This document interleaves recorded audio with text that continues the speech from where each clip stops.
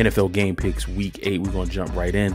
Last week we went 8-5 for a total season record so far of 65-42. Yes, 65-42 is our total record. Let's jump right into these picks. My undefeated streak on Thursday night came to a halt last week. Thanks, Denver. This week we got Green Bay Packers visiting the Arizona Cardinals. Green Bay is without Devontae Adams, Allen Lazard, and Marquez Valdes-Scantling. While if there's any quarterback that can do this, Aaron Rodgers can. I can't pick the bad man tonight. I'm going with the Cardinals. Panthers visiting the Falcons on Sunday. Panthers cannot lose 5 in a row. Interdivision matchup.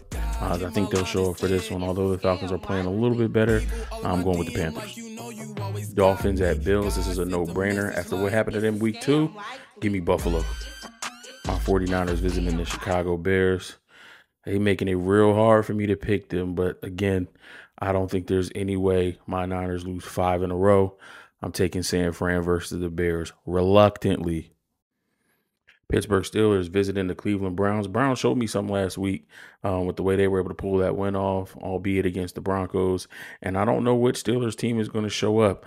Browns could be getting Baker Mayfield and Nick Chubb back. So give me the Browns. Philly at Detroit. As much as this pains me to say, give me Philly.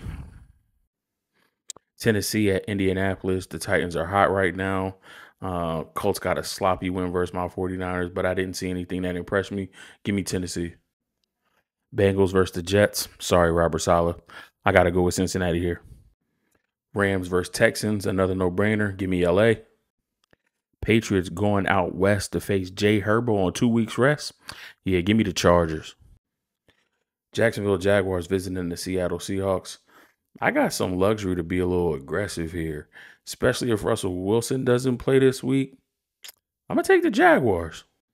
Washington football team visiting the Denver Broncos. I said after last week that I was never picking the Broncos for the rest of the season.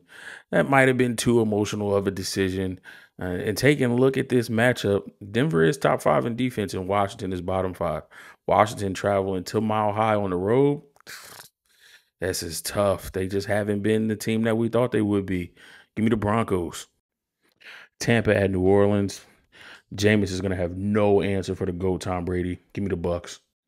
Cowboys visit the Vikings on Sunday night. Halloween night, it can get spooky. Both teams coming off 2 weeks of rest. Even if Dak Prescott plays, this game is closer than what people think. I'm taking the Vikings. Last game on the docket, NY versus KC. Mahomes got to get right. Give me the Chiefs.